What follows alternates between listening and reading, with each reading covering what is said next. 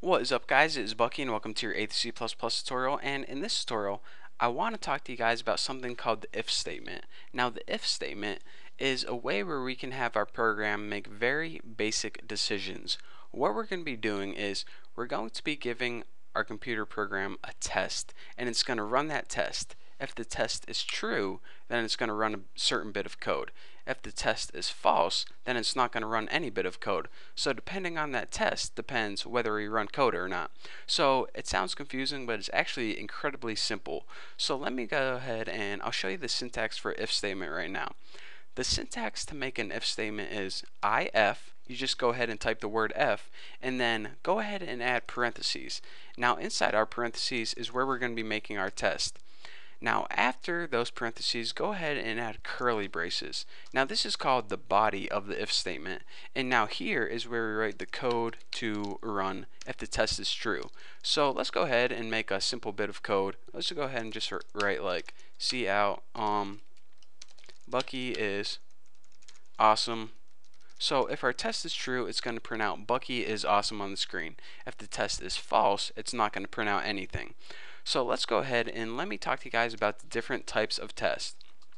The first test I want to show you guys is the greater than test, and this simply tests if one value is greater than another value. So if 5 is greater than 3, go ahead and run this code. So 5 is indeed greater than 3, so this is true. So whenever we build and run this, it's going to say Bucky is awesome. Pretty cool, huh?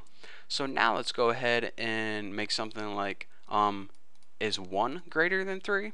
So it's going to test this. Is 1 greater than 3? Well, this is actually false.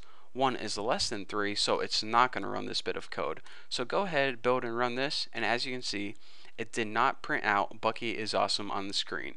How sad. So of course we have the greater than test. We obviously have the less than test. 1 less than 3. Well, now this is going to be true, so it's going to print out Bucky is awesome on the screen. So let's go ahead and run this, and indeed it prints out Bucky is awesome. So aside from greater than and less than, we also have these two tests, greater than or equals to. So whenever we tested whether 3 is greater than 3, this test is going to be false because 3 is not greater than 3. 3 is actually equal to 3. Well, if we want to test if 3 is greater than or equal to 3, we use greater than with the equal sign after it. So now whenever we run it, is 3 greater than or equal to 3? Yes, 3 is equal to 3. So it printed out Bucky is awesome. So aside from that, we also have the less than or equal to. So if, is 1 less than or equal to 3? Yes, 1 is less than 3, so it's going to print out Bucky is awesome. So again, what I want to show you guys is that you have greater than, less than, greater than or equals to, and less than or equals to. So now those are called the relational operators. We also have two more tests that we can do, and these are called the equality operators. This is a really simple test. It tests whether one value is equal to another value or if one value is not equal to another value. So in order to do this, go ahead and write is 3 equal to 3. And you might be thinking, alright, why don't I just use one equal sign? Why didn't they make it that way?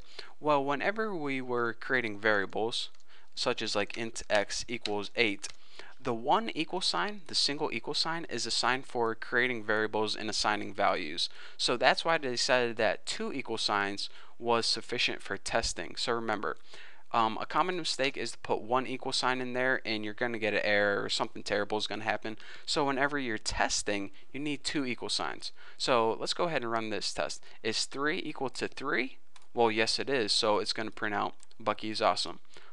Give it another test, like is 7 equal to 3?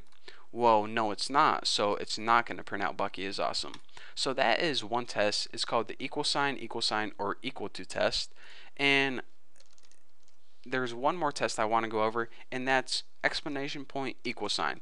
And this is the keyword for not equals to. So is 8 not equal to, or in other words, is 8 different than 8? Well, no, it's the same, so it's not going to print out everything. Is 10 different than 8? Well, yes it is, so that's going to be true, and it's going to print out Bucky is awesome. So that is all the tests that I have for you guys, and that's all the tests in C++.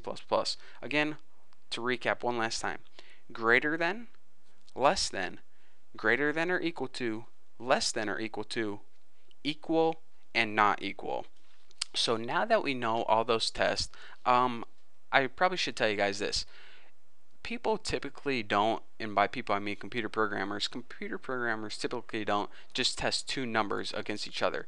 They usually have variables that they test against each other, like int a equals 98, int b equals 76, and then they test something like, is a greater than b? Well, if we go ahead and run this, 98 is indeed greater than 76, so of course that's true. It's going to print out Bucky is awesome. And aside from that, you either have two variables to test, or you have a variable and a value, like is 98 greater than 5, something like that. We can actually mix variables with values, and that would be true as well. So again, you can either have two values in here, two variables, or a variable on one side and value on another side. Pretty cool, huh? So that's the basics of, again, relational operators are the greater than and less than one, and equality operators are the equals equals and exclamation point equals. So now that we know how to make a basic if statement, again to recap one last time: if your test and then the body, and it's going to run the test, and if that code is true, it's going to run the body. That's the basics of an if statement. Now that we understand that, we can begin enhancing our programs a little bit more. So in our next tutorial, what I'm going to be doing is I'm going to be having the user enter two numbers, and we are going to be comparing those numbers, and depending on what numbers they entered, run a certain bit of code. So now, as you can see, we're just building and building to our knowledge of C++ to make better and better programs. So don't skip over if statements, because it's a huge part of C++. So for now, that's all I have for you guys. So thank you guys for watching. In the next tutorial, we're going to be building that calculator thingy, so it's going to be awesome. So thank you guys for watching. Don't forget to subscribe, and don't forget to check out my website.